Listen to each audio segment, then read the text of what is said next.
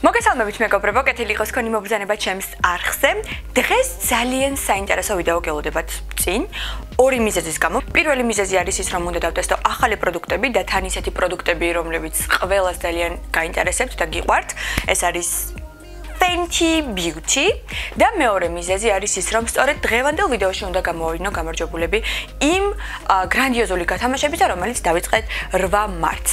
დავიწყოთ Fenty Beauty-ზე საუბრით. ეს პროდუქტები ამომივიდა Boxycharm-ის მარტის ბოქსში, თუმცა ეს არ არის ჩვეულებრივი Boxycharm-ის ყუთი, ეს არის Boxycharm Premium-ი, რომლის ფასიც განსხვავდება ჩვეულებრივი Boxycharm-ისგან და მისი ღირებულება შეადგენს $35, თუმცა ნამდვილად ღირს მისი გამოწერა, იმიტომ რომ ბევრად უფრო კარგი პროდუქტები ამოდის და ამ თვეში გამიმართლა. ეს არის ჩემი პირველი Boxycharm Premium-ი და ვთვლი, რომ ძალიან გამიმართლა, იმიტომ რომ პირველივე თვეს ამომივიდა Fenty Beauty და ძალიან გამახარა ამ ფაქტმა.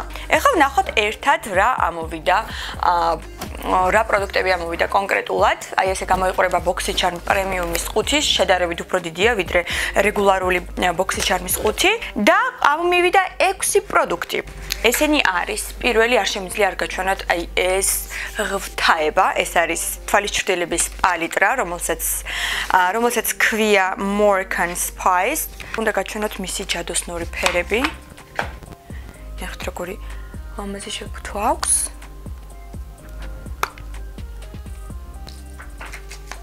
აი ესე გამოიყურება პალიტრის ფერები, შედის 16 ულამაზესი ფერი. აქედან თითქმის ნახევარი არის ბზინვარე და დანარჩენი არის მატი ფერები. ნახოთ როგორ ლუქს შევქმნით დღეს, მინდა რომ რაღაც განსხვავებული იყოს. რა თქმა უნდა გითხრათ მათი ფასებიც და ამ თვალის ჩრდილების პალიტრის ფასი არის $30. გადავიდეთ შემდეგ პროდუქტზე და შემდეგი პროდუქტი არის ტუჩსაცხი, რომელიც არის ბზინვარე. იცით როგორი ადრე რომ იყო ხოლმე ჩვენი ბავშვობის დროს ბლესკებს რომ ვეძახდით.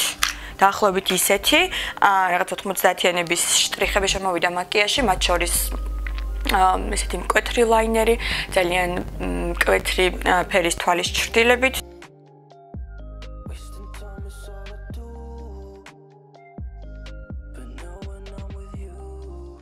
რაც ეხება ტუჩსაცხის ფასს, ღირს $25. გადავიდეთ შემდეგ პროდუქტზე და შემდეგი პროდუქტი არის ჰაილაითერი, ორი ჰაილაითერი ამომივიდა. არ ვიცი ორი რაც მინდა. იდეაში არც ერთ ფერს არ გამოვიყენებ ალბათ, მაგრამ მაინც გამეხარდა, იმიტომ რომ მაინც Fenty Beauty-ია და ერთ-ერთი ჰაილაითერი არის აი ესეთი ფერი, ეს არის ძალიან მოყვითალო, ოქროსფრო მოყვითალო. მე ზოგადად ესეთ ფერის ჰაილაითერებს არ ვიყენებ ხოლმე, მაგრამ შეიძლება გამოვიყენო როგორც თვალის ჩრდილი, იმიტომ რომ შიდა კუთხეში წესით ძალიან უნდა მოუხდეს მაკიაჟს და მისი ღირებულება What is Kill watch. რაც ეხება ამ ჰაილაითერის ღირებულებას არის $36 და კიდევ ერთი ჰაილაითერი აქვს. ამ შემთხვევაში ეს არის stick ჰაილაითერი, რომელიც არის უფრო მუქი ფერის და შედარებით უფრო ნაკლები პიგმენტაცია აქვს, ხელზე უკვე მაქვს დატესტილი. წესით ამას გამოვიყენებ ზაფხულში.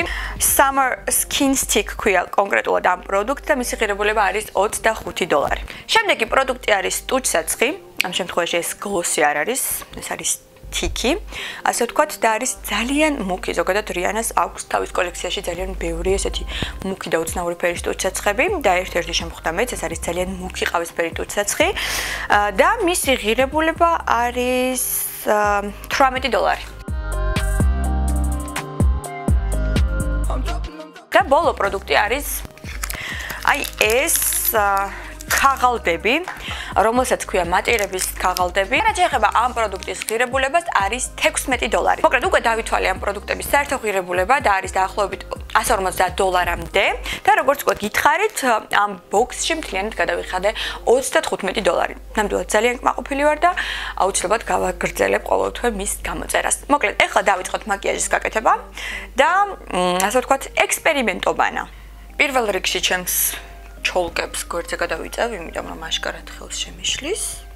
ამ ბოლო დროს ძალიან მივეჩვი ესეთ ვარცხნილობას, პალმის ვარცხნილობას ვეძახი მე, მაგრამ მაინც ძალიან მომწონს. პირველ რიგში, რა თქმა უნდა, ვიწყებ პრაიმერით და ვიყენებ მისშას პრაიმერს. ეს არის კორეული ბრენდი და უკვე საქართველოშია, მინდა გითხრათ, PSP საფთია კოქსელში. ძალიან კარგი არის ფუძეთ, იმიტომ რომ ძალიან გლუვს ხდის კანს და ასე ვთქვათ, ზემოდან ძალიან ხავერდოვნად ჩდება ხოლმე ტონალური. დღეს უნდა დავიწყოთ თვალის მაკიაჟით, იმიტომ რომ მკვეთრი ფერის მაკიაჟს ვაპირებ და შესაბამისად ჯერ არ წავისვამ სახეზე ტონალურს. თვალის მაკიაჟს რა თქმა უნდა ვიწყებ კორექტორით, რომ თვალის ჩრდილები კიდევ უფრო პიგმენტურად დაჯდეს. ეს არის Pretty Vulgar-ის კორექტორი, რომელსაც საშუალო სისქის დაფარვა აქვს, ვერ ვიტყვი რომ ძალიან მაღალი დაფარვა აქვს, თუმცა ყოველ შემთხვევაში თვალისთვის სრულიად საკმარისია.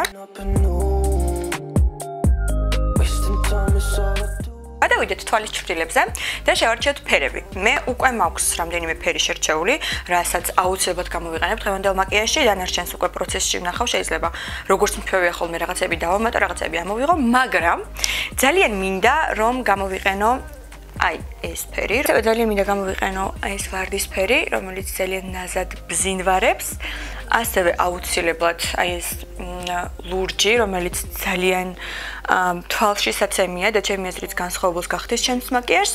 დანარჩენს უკვე პროცესში მივყვები. ნახოთ, არ არის სხვადასხვა ძალიან პიგმენტური, როგორც მეგონა, ისეთი ნამდვილად არ არის.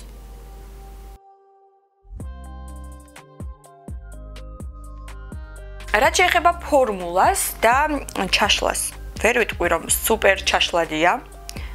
ცოტა არ იყოს ბევრი ბლენდინგი მიწევს იმისათვის რომ კარგად ჩავშალო. ანუ იმის თქმა მინდა რომ უფრო კარგად ჩაშლადი თვალის ჩრდილებიც მინახავს, აი მაგალითად Huda Beauty. შეიძლება არის ძალიან მუქი და ინტენსიური ფერები, მაგრამ ბევრად უფრო კარგად იშლება.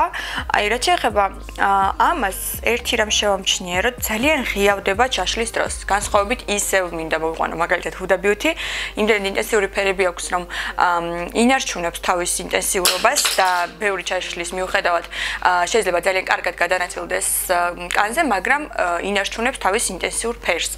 აი რაც შეეხება ამ ფერს დატანის დროს იყო მუქი, მაგრამ ბევრად უფრო გაღიავდა ჩაშლის შემდეგ.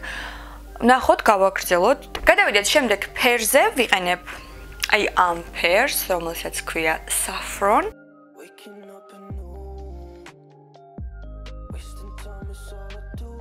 სხვადასხვა ერთი რამ მინდა კიდევ დავამატო, ძალიან რბილი ტექსტურა აქვს და ეს ყოველთვის ძალიან მომწონს თვალის ჩრდილებში.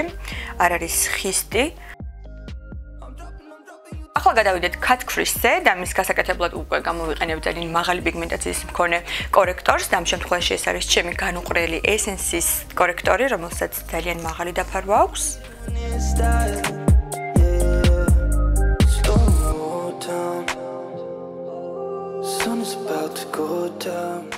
აბა ვნახოთ ბზინვარე თვალის ჩრდილები რამდენად კარგად ეტანება ფუნჯით.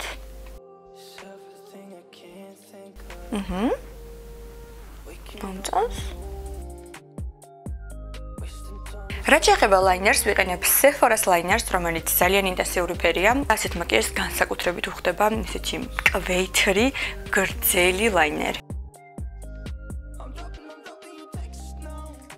სანამ ქვედა ქუთუთაზე გადავალთ, უნდა წავისვათ ტონალური და რა თქმა უნდა ვიყენებ ასევე Fenty Beauty-ის ტონალურს. არ ვიცი რა დაემართ ამ ტონალურს, მაგრამ ძალიან ძნელად გადმოდის მასა. მგონი გავაფუჭე კიდეც. გეხვეწები ახლა გადმოდი, გთხოვ. აღარ მაქვს. არა, აშკარად მქონდა კიდე. ეს გაფუჭდა თუ აღარ მაქვს. ტონალურის გადანაწილებას გავაგრძელებ სპონჟით, რომ ფუნჯის შედეგად დარჩენილი ზოლები გააქრეს და თან კიდევ უფრო კარგად დაჯდეს ტონალური. შემდეგი ეტაპია კორექტორი ქვედა ქუთუთაზე და ვიყენებ Yves Saint Laurent-ის კორექტორს, რომლის ფერი არის 0.75 და იდეალურად ჩდება ჩემს კანზე. ძალიან მომწონს ამ კორექტორის კონსისტენცია, იმიტომ რომ არც ძალიან სქელია, არც ძალიან ხელი და ეს არის იდეალური თვალის ქვემოთ კანისთვის. ზოგადად თვალის ქვემოთ არ გირჩევთ ძალიან სქელი კონსისტენციის კორექტორებს, იმიტომ რომ დღის განმავლობაში ესე ვთქვათ ზოლება ჩდება ხოლმე კანზე, თან ძალიან ბევრს ვიცინი და ესე ვთქვათ მიმიკებს ვიღებთ დღის განმავლობაში და ეს ყველაფერი ბოლოს ზოლება დაისახება ხოლმე ჩვენს კანზე და ძალიან უშნოდ ჩანს.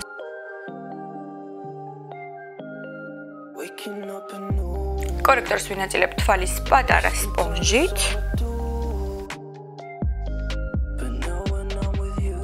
და როგორც იქნა მოვიდა ქვედა ქუთუთოს დროც. როგორც უკვე აღნიშნა, ქვედა ქუთუთოზე მინდა გამოვიყენო აი ეს ფერი, რომელიც უფრო განსხვავებულს გახდეს ჩემს მაკიაჟს, ჩემი აზრით ძალიან უნდა მოუხდეს ყოველ შემთხვევაში. იმედი მაქვს რომ მოუხდება. თუმცა სანამ თვალის ჭრილს დავიტანდე, ქვედა ქუთუთოზე წავისვამ აი ამ ფანქარს, რომელიც არის დაახლოებით იგივე ფერის, ეს არის ესენსის ფანქარი და რაც ეხება ნომერს არის 25 ნომერი. სპონჟით ვიწევ ქუთუთოს და შემდეგ ვისვამ ფანქარს. ესეც ასე ლაინერით ცოტა კიდევ დავიმატე, იმიტომ რომ ქვედა ქუთუთოზე თვალის ჭრილის წასმის შემდეგ აშკარად მომთხოვა ლაინერმა დამატება. ახლა კი გადავიდეთ წამწამებზე. ვიყენებ Benefit Cosmetics-ის ტუშს, რომელსაც აქვს ძალიან წვრილი ფუნჯი და ძალიან კარგად აგრძელებს და ასევე პრეხს წამწამებს. ზედა ქუთუთოზე წარბის ქვემოთ ვისვამ highlighters და ამ შემთხვევაში highlighteris ნაცვლად უნდა გამოვიყენო აი ეს თვალის ჭრილი, რომელიც კატქრისის დროს გამოვიყენე, რომელიც არის მოთეთრო მოვარდისფრო. ნამდვილად ძალიან კარგი გადაწყვეტილება იყო ამ თვალის ჭრილის გამოყენება როგორც highlighteris, იმიტომ რომ როგორც ხედავთ ძალიან მოუხდა მაკიაჟს. ღმერთო როგორ მომწონს. ასევე ვისვამ თვალის შიდა კუთხეში. გადავიდეთ სახეზე და პირველ რიგში გამოვიყენებ ბრონზერს, ეს არის Kylie Cosmetics-ის ბრონზერი, ჩემი საყვარელი ბრონზერი.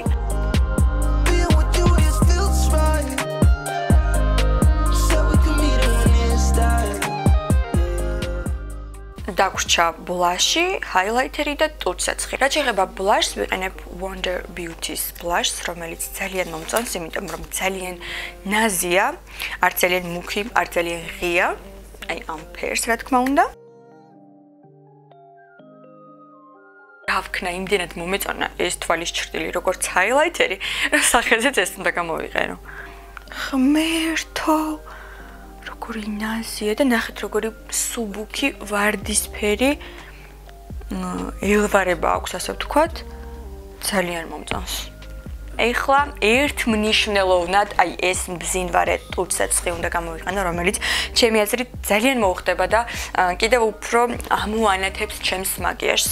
რა თქმა უნდა, თვალები საკმაოდ დატვირთულია, ამიტომ კიდევ რომ მუქი ფერის ტუცეცხი გამოვიყენო, არ ვიცი რას დამამსგავსები, ამიტომ მოდით შევჩერდეთ ამ უფერულ, მაგრამ ბზინვარე lip gloss-ზე.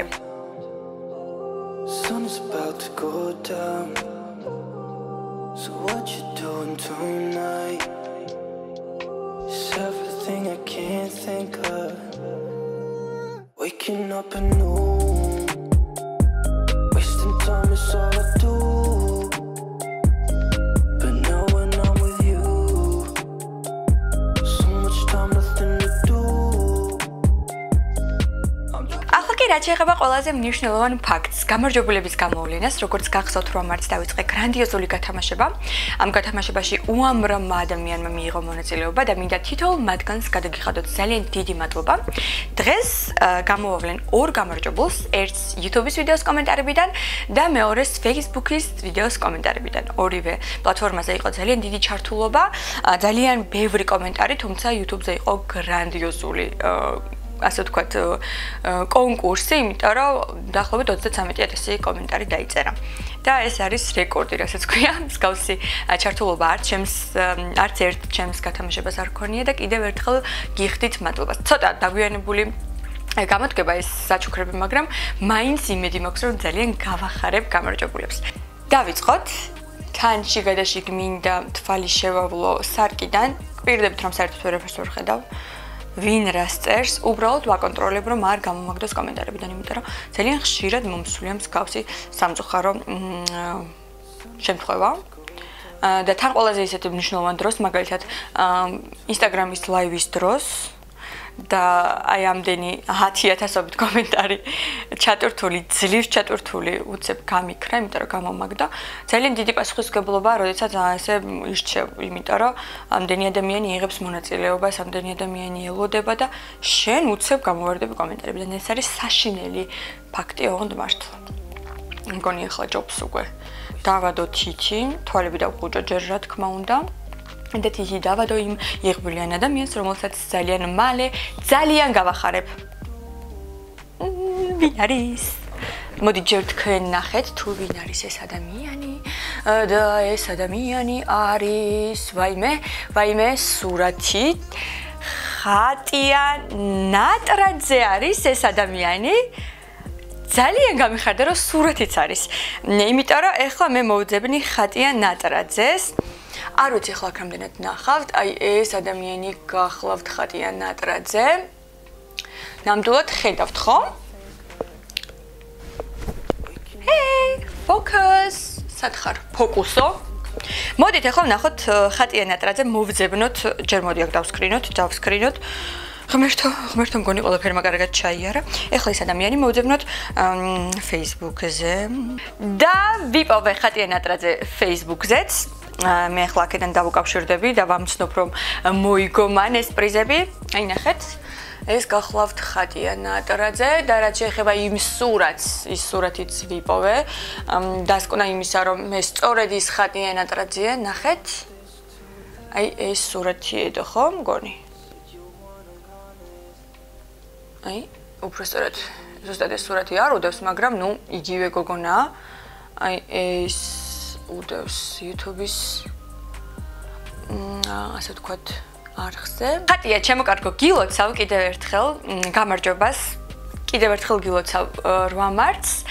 იმედი მაქვს რომ ძალიან გაგახარებ ჩემი საჩუქრებით და იმედი მაქვს რომ კარგად გამოიყენებ. მართლაც ისეთი პროდუქტებია რომ ყველა ქალს ჭირდება და ყველა ქალს გააბედნიერებს. ახლა კი გადავიდეთ Facebook-ის ვიდეოს კომენტარებზე, სადაც ასევე არანაკლები ჩართულობა იყო და იქიდანაც ავირჩიოთ ერთ-ერთი იღბლიანი ადამიანი. როგორც იქნა ჩავტვირთე კომენტარები Facebook-ის ვიდეოს ქვეშ, აქ იყო დაახლოებით 13,000 კომენტარი. და მოკლედ დავიწყოთ. აქ ძალიან ფრთხილად უნდა ვიყო. ღმერთო რაღაცნაირად წავიდა უცებ მეგონა რომ უნდა გამოვეგდე კომენტარებიდან. იმედი მაქვს რომ აქ ძალიან კარგად ჩაივლის ყველაფერი, ისევე როგორც YouTube-ის კომენტარებიდან ღმერთო უკვე ამებნა ენა. და it's time. დავადეთ ითი. და ვინ არის ეს ადამიანი? დავინახე მგონი, არა სახელი ვერ დავინახე. რაღაც კომენტარს მოვკარი თვალი და ეს ადამიანი არის, აი ეს მე ჯერ ვერ მივხვდი, თამთა თევზაძე, რომელიც მწერს. აუ ყველაფერი გემოვნებით რომ არჩია და გულიანად ბედნიერი ვისაც შეხვდება ეს საჩუქრები და რა იცოდა თამთამ რომ სწორედ თვითონ იქნებოდა ეს ბედნიერი ადამიანი. თამთა ეხლა მე შენ დაგსკრინავ, აი ეს ადამიანი გახლავთ თამთა თევზაძე, კიდევ ერთხელ ვიმეორებ. ღმერთო რა ჭირს ჩემი კამერის ფოკუს, უკვე ძალიან დავიძაბე. თან არ მინდა სპეციალურად რომ ისე გავაკეთო, რომ მე ჭრა გავაკეთო ვიდეოში, ვინმე მარი ფიქრობს რომ რამე შევცვალე.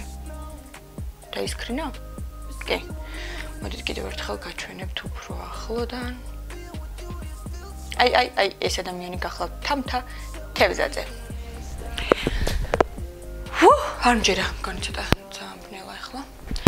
არ მჯერა რომ ორივე ადამიანი ავირჩი, არ მჯერა რომ არანაირი ჩეპი არ ყოფილა, ძალიან დიდი პასუხისმგებლობა იყო, იმიტომ რომ როგორც გითხარით, იმდენი ადამიანი მონაწილეობდა YouTube-ზე მონაწილეობდა 33,000 ადამიანი, ნუ ყოველ შემთხვევაში 33,000 კომენტარი იყო, Facebook-ზე 13,000, ეს არის ძალიან დიდი მაჩვენებელი. კიდევ ერთხელ ვიმეორებ, რომ მსგავსი ჩართულობა არჩემს გათამაშებას არ ქონია. ამოვისუნთქე. გოგონებო, მაქსიმალურად მალე შეგხვდებით, გადმოგცემთ თქვენს კუთვნილ პრიზებს. მე კი მინდა თითოეულ თქვენგანს, ვინც ერთი პატარა კომენტარიც კი დაწერა და მიიღო მონაწილეობა ჩემს გათამაშებაში. გადაგიხადოთ უღრმესი მადლობა. უღრმესი მადლობა არა მხოლოდ იმისთვის, რომ მიიღეთ გათამაშებაში მონაწილეობა, არამედ იმისთვის, რომ მიყურებთ, გულშემატკივრობთ და ჩემს გვერდით ხართ, იმიტომ რომ ეს ჩემთვის არის ძალიან დიდი мотиваცია. კიდევ ერთხელ ვილოცავ გამარჯვებულებს, აბსოლუტურად ყველას კიდევ ერთხელ გილოცავთ 8 მარტს. ყოველი დღე არის ქალების და ყოველი დღე არის ჩვენი. და მე მინდა დაგემშვიდობოთ მომავალ შეხვედრამდე, მსგავსი გათამაშებები შევეცდები რომ იყოს ხშირად, თუმცა არ ვიცი მსგავსი გრანდიოზული გათამაშებები რამდენად ხშირად მექნება, თუმცა როგორც კი მომეცემას საშუალება, შევეცდები რომ გავახარო ჩემი მაყურებლები, იმიტომ რომ მეც 1-2-რად ბედნიერდები ხოლმე. და კიდევ რისი თქმა მინდოდა. ხო, მეტი არაფერი. გემშვიდობებით, მომავალ შეხვედრამდე და ძალიან მიყვარხართ.